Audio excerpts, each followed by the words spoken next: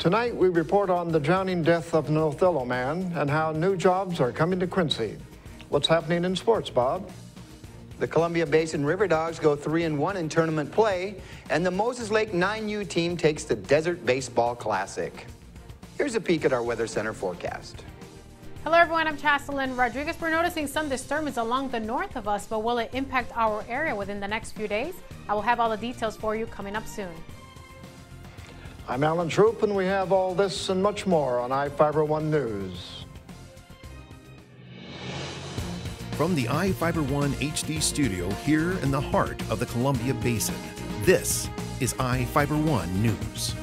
Your #1 source for local news, sports headlines, and our very own Weather Center forecast covering the entire Columbia Basin. This is iFIBER 1 News, and it starts now.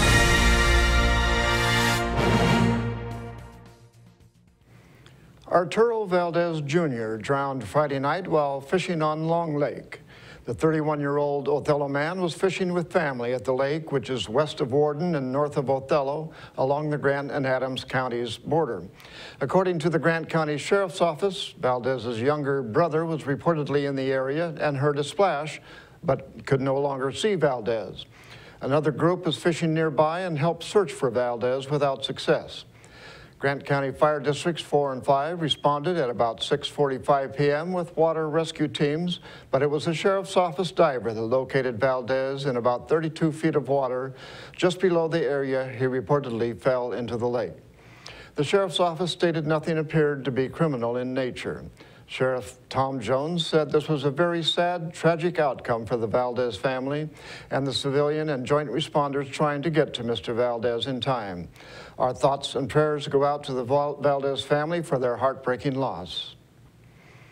Alumni of Ephrata High School came together last weekend to help celebrate the school's centennial. Reporter Vivian Huang has the details. It's been 100 years since Ephrata High School's first graduating class received their diplomas. This weekend, nearly 1,500 people attended the high school's 100-year reunion. The EHS 100 Reunion Committee formed in 2012 to organize what would become a highly attended weekend. Reunion Chairwoman Beverly Mayer said the big turnout did not come as a surprise. We had up front, we had over 1,300 pre-registered, but if you stand at the gate this morning, it's just amazing that people that are now registering for the event. So I would say 1,500 is probably a good guess. I mean, it's going to be higher, I think. And we're seeing the people from the 50s, 60s, 70s, they're really into it. But of course, over the years, they're used to going to reunions. And they're all organized in their classes, and so consequently, we have heavy numbers in the 50s, 60s, and 70s. The opening ceremony took place at Kiwanis Field, where alumni gathered to reminisce with fellow alumni, former teachers, and administration. For iFIBER 1 News, this is Vivian Huang. Thank you, Vivian.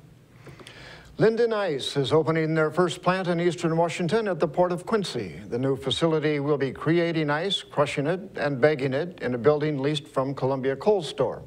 According to port officials, when the ice-making plant is running at full capacity, Linden Ice will be able to produce 210 tons per day and allow them to supply fresh ice to grocery and convenience stores in eastern Washington.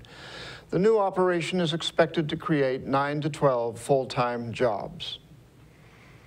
A questionable witness and the death of a victim led to charges being dropped against an Ephrata man accused of theft. Prosecutors dismissed the theft and the first-degree charge against James M. Smith, a 62-year-old man, after the primary witness failed to appear for a deposition. Prosecutors stated with an uncooperative witness and a dead victim, they weren't able to pursue charges against Smith. Smith's defense attorney, Garth Dano, said his client was trying to help an elderly man suffering from dementia.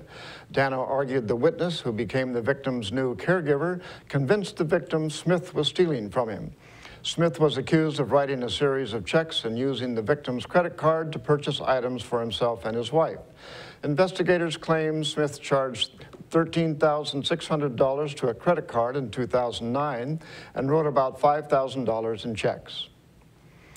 Now we take a look at people being sought by law enforcement. This is Sheriff Tom Jones with the Grant County Sheriff's Office. Each of the people you see here have a warrant for their arrest. If you see any of these people, we ask you do not attempt to detain or apprehend them, but call us at 509-762-1160 or send us an email at crimetips@co.grant.wa.us.